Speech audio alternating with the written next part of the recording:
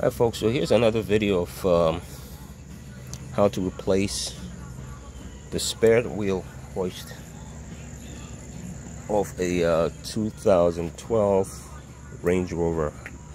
I guess model year is 2006, so I think 2013 might pretty much be the same. But with mine, I had an issue with my EVAP canister, and in another video that I had, and I showed how to get it done. But when I had to get to that canister, I had to take the spare wheel off. The spare wheel was actually, you first have to get in the trunk. If you have a cover, obviously take the cover off. There is this compartment as well that's got to be lifted. You have your jack there. Now you're gonna see this big bolts down here, right? This is actually the mechanism for your hoist. So you take this tool, which hopefully you do have as part of your toolkit, and it already has a pre-built-in socket that goes on there. And basically the way you let the tire down is, I believe it's counterclockwise, and to jack it up is clockwise. But either way, you're gonna tell. Once you start spinning that, you're gonna see the tire actually coming down all the way. It's released gradually, and it sits onto the ground.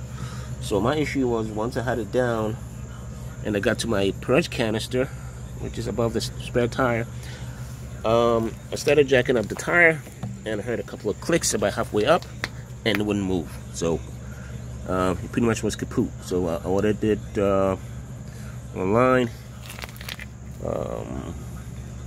I would say on Amazon. I got it for 49 bucks. Other places were selling them for 80 bucks, 90 bucks used, and I think a new one is close to about 200 bucks. So I got that, and I'm setting that up now. So pretty simple. I'm going to show you how it's set up. So once you, obviously the new ones comes in a box.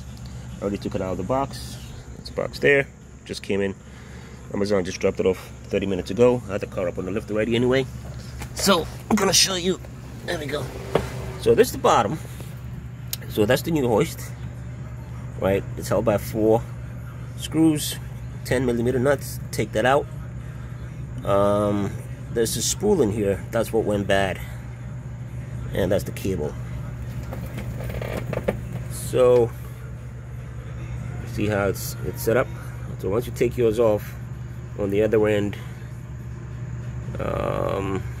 it's flat. So this fits flush. So 4 bolts goes in there. These 2 bolts come off. I already mounted that. So now what I'm gonna do is mount the spare tire and see if this works. Okay, but it's a pretty simple process. So hopefully this helps somebody. That's how you replace your hoist on your 2012 Range Rover. Could be a little bit early in years, or up to 2013. Alright folks, so that's about it. Pretty simple.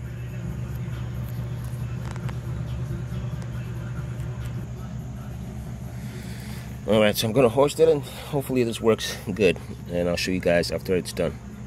But do subscribe for more contents, and appreciate it. And let me know what contents you want me to probably put up with the Range Rover. Thanks.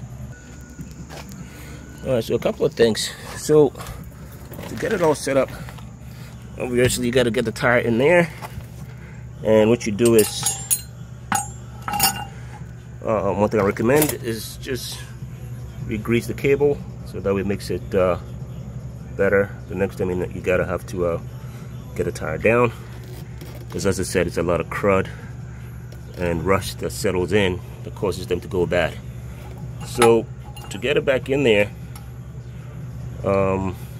you probably would have figured this out anyway, because you take the tire out, this comes out one at a time. So this goes in, and this lever goes in as well. Let's see, I'm gonna have to just let it down a little bit more. And by the way, it was counterclockwise. It was counterclockwise to lower that, okay? As you can see,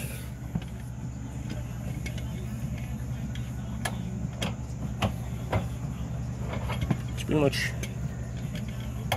I mean, it's not going to go lower because the car is already higher than expected, so I may have to raise it up a little bit more.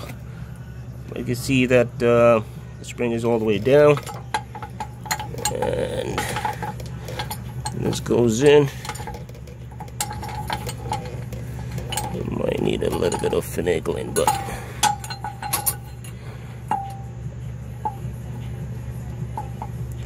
anyway, I'm gonna have to put the camera down and get this in there. Alright, and I'll be back. Well, I gotta raise the tire a little bit. Anyway. Alright, there you go. So I raised the tire a little bit. I got it in there.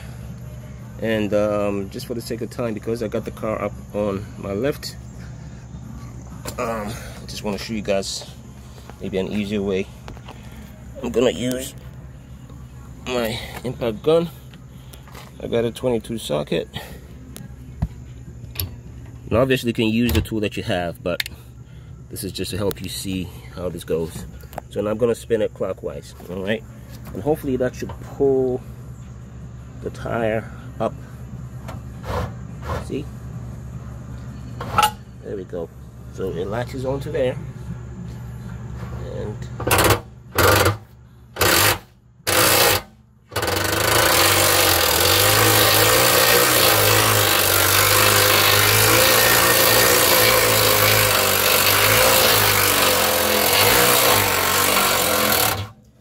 once it gets to a certain point, obviously make sure you got some leeway.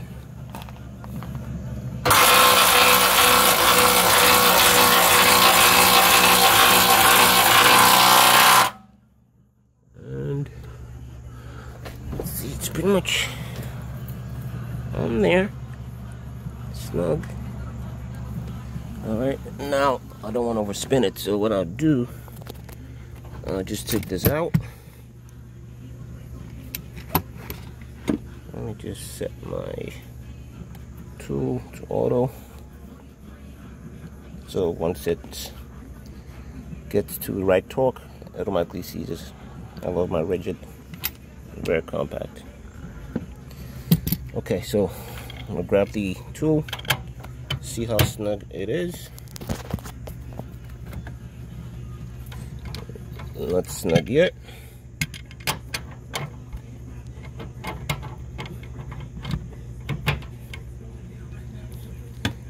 There we go.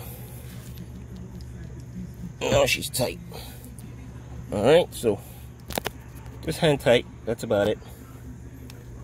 And that's it. That's basically how you change the hoist. And then button everything back up. There's a cover here. It goes over here. Now what I do is, where's my lubricant? I tend to spray a little bit of lubricant.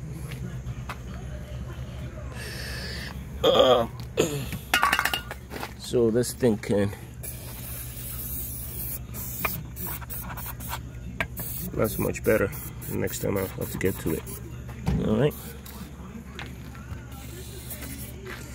And that's about it. Alright folks. Hopefully this helps somebody out. Thank you.